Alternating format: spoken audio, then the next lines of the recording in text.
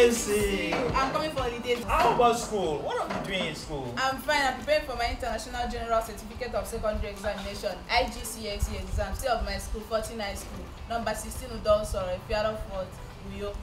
Wow, let's go in. Tell me more about this school. Fortune Schools comprises crèche, nursery, primary and secondary classes. We have standard facilities for both boarding and day students. We have God-fearing teachers, motivated and highly qualified. We impact godly character into the life of children. Admission is in progress into the above classes. Interested candidates can pick the forms in the school's admission office from Mondays through Fridays between 9 a.m. to 3 p.m. each day. Second entrance examination date, 10th October 2020. Third entrance examination date, 24th October 2020. For more inquiries, please call 080-270-25262. Great Fortune School! Great Fortune School! Fortune Schools, excellence through hard work.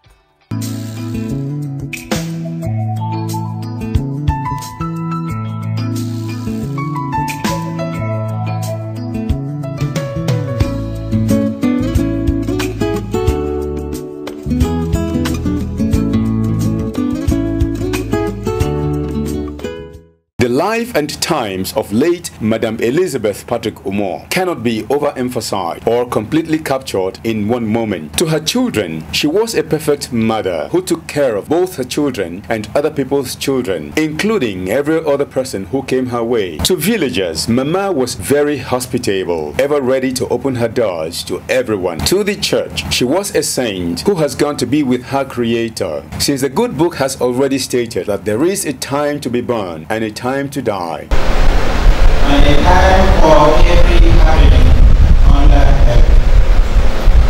A time for giving birth. A time for dying. A time for planting. A time for uprooting. A time for tears. A time for laughter. A time for mourning. A time for dancing, a time for loving, a time for hating, a time for war, a time for peace.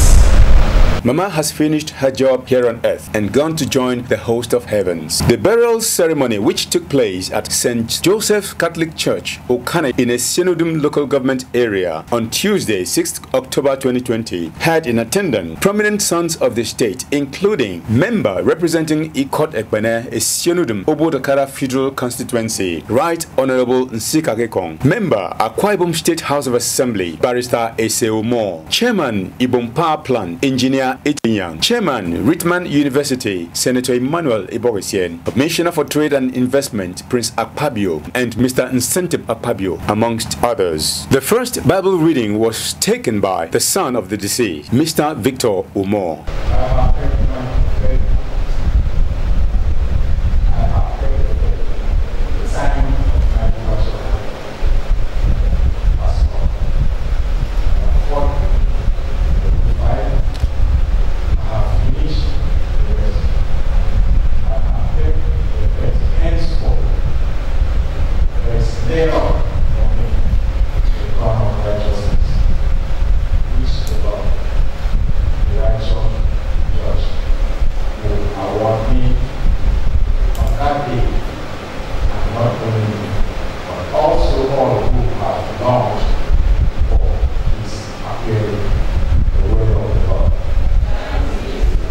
In his message, the preacher, Reverend Father Gerald Akata, admonished the congregation and Christians to live their lives in accordance with the will of God and reminded them of the Beatitudes of Jesus Christ in Matthew chapter 5 verse 1 to 12. The answer is found in St. Matthew's Gospel, the passage on the Beatitudes that we read at this funeral mass. The Beatitudes in the Gospel tell who is happy or blessed and why. The poor in spirit, those who mourn, the meek, those who thirst for righteousness, the merciful, the clean of heart, the peacemakers, those who are persecuted for the sake of righteousness. My dear brothers and sisters in Christ, these, the Beatitudes, are the key to a happy life, and why? According to during the service, hymns, praises, and thanksgiving were rendered unto God.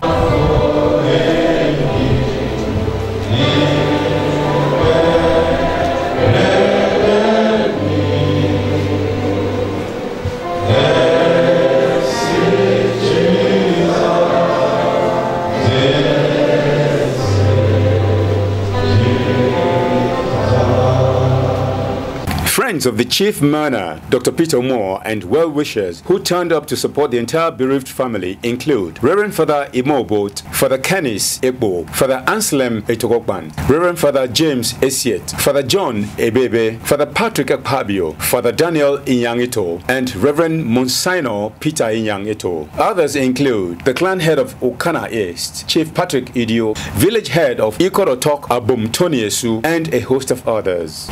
The interment took place immediately at the deceased family compound as the remains of late Madam Elizabeth Patrick Umoh, who died at the age of 83, was committed to Mother Earth. My late mother was a very loving and tender-hearted woman. Loves her children, did the house chores almost by herself. Everything she touches was a success. She was a great mother, a loving mother. The deceased was a very good woman, a woman that accommodated people outside her own siblings. She was a nice woman, and that tells about the family as a whole. And I pray that God should give the children enough to at least take over from the mother, so that there will be no gap in between. She was a good woman of God, generous mother, who opened the doors of her house to everybody. A good woman that took care of us. She trained us, trained even outsiders. She did not care whether you are her child or not. A perfect woman. Even in the society, she was good. In the church, she was good. As a mother, she was good. She was a good woman.